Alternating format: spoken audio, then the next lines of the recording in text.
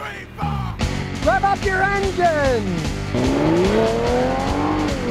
It's a 2020 Volkswagen Jetta. And as usual, I'm going to give you the truth. The good, the bad, and the ugly. Now, if you followed me for any length of time, you know I'm not a big fan of VWs. High expensive bills, a lot of plastic crap on them.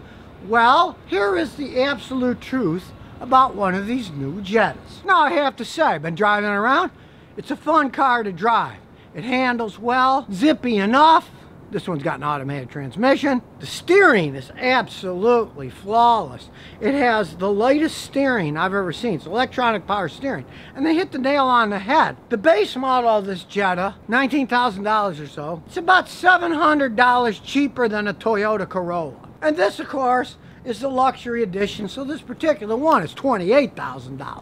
They're not giving these away. This is the high-end one. But as an advantage, the low end and the high end Jetta, they got the same engine. And that is both the good and the bad point. It's a little 1.4 liter engine with a turbocharger on it and gasoline direct injection. It puts out 147 horsepower regardless of which version you buy. It's the same engine. Now consider that this engine is a smaller displacement than the later model Beetles. You get the Beetle engine, it put out like 60 horsepower. This puts out 147 horsepower. So it puts out plenty enough horsepower for this thing to be zippy to drive around in. And in this case, it's hooked up to their 8-speed DSG transmission. Since it has 8 speeds, they're closer ratio.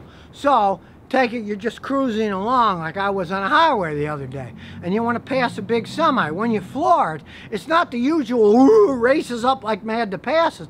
It's got such close ratio gears that it wasn't bad, and it took off quite quickly. They're fun to drive. But that same fun comes with a cost. Believe it or not, this little 1.4 liter engine, they went back to a timing belt, not a timing chain. If you know anything about late model Volkswagen engines, they had some problems with the timing chains breaking. So in this case, this 1.4 liter turbo engine, they went back to a timing belt. Now Volkswagen claims it's a very fancy belt. I see they cost about $183. And they say that it's a lifetime belt. That it's good for the lifetime of the engine. Well, whatever that means. Still, it is a belt.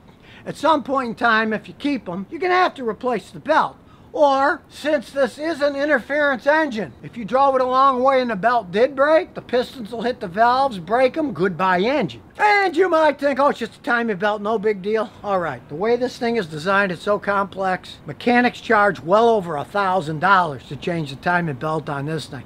It isn't just that the belt costs 183 bucks.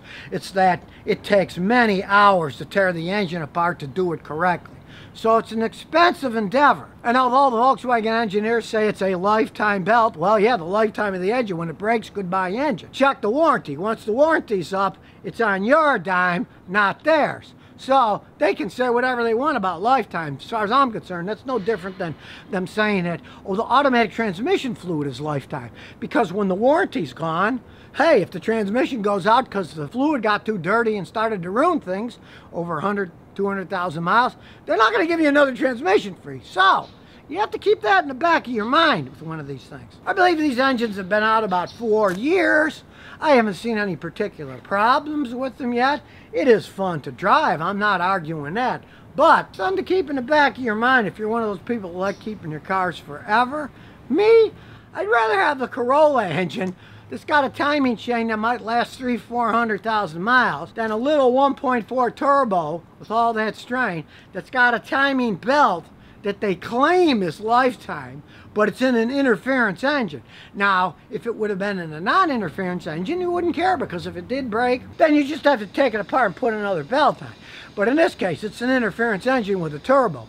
So if you're spinning down the highway and that belt did break, goodbye engine. And in most cases, by then, goodbye car. Nobody's going to put that kind of money into one of these things. It is modern technology. A lot of companies are going to these smaller engines with turbochargers, and it runs fine when it's running. I would kind of guess from what I've seen of the ones that have been out for 4 years, if you're happy with 100,000 miles out of a car, it's not going to break before then. If you're going to keep a car forever, I kind of wonder about this design. But on the plus side, if you look in here, this isn't one of these everything's cramped in. There's the turbocharger. It's right here. You could bolt it on and off easily. To work on this thing, there is plenty of room.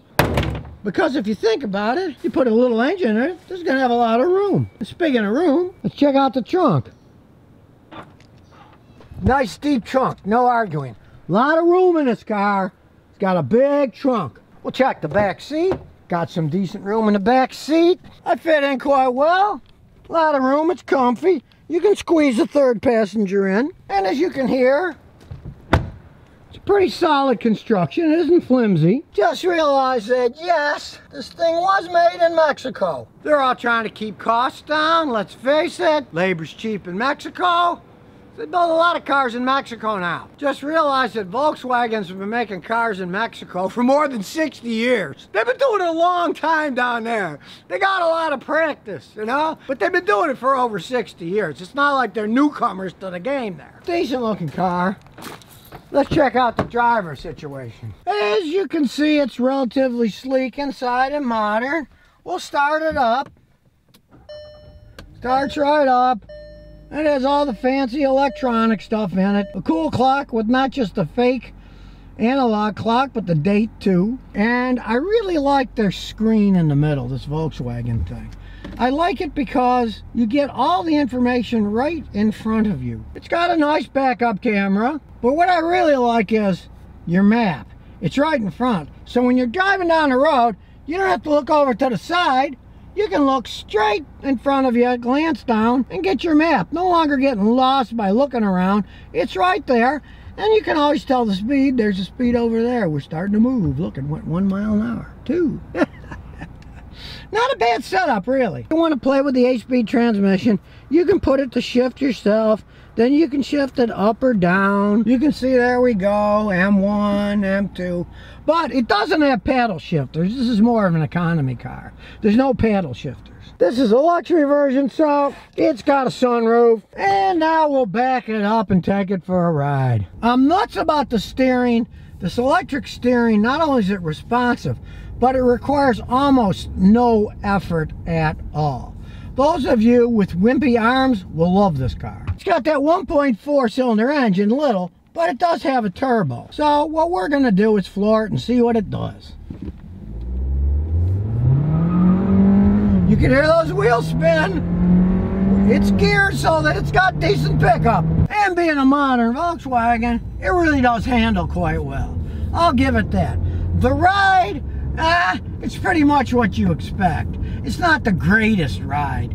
The strange thing I found is that the front suspension isn't bad. It dampens pretty good. But the back suspension leaves quite a bit to be desired, as I'm going to show you. We're going to go over these speed bumps, and we're only going like 15 miles an hour. And you'll see the front isn't bad, but the back really clunks. We'll do it again. The back is much weaker than the front. The back suspension does not impress me. The front is good, but the back, a bit rough. But for a little bitty 1.4 turbocharged engine, as you can hear, it's a pretty smooth, quiet car. So it does have zip. It is a fun car to drive. How long is the zip gonna last? That rubber-based timing belt instead of a chain in an interference engine. But if you've been wondering how Volkswagen sells so many cars, because they're somewhat lower priced, if you get the low-end one, you don't have to buy this $28,000 one. You can get a $18,000 one. They are zippy, they're fun to drive, and this thing got phenomenal gas mileage.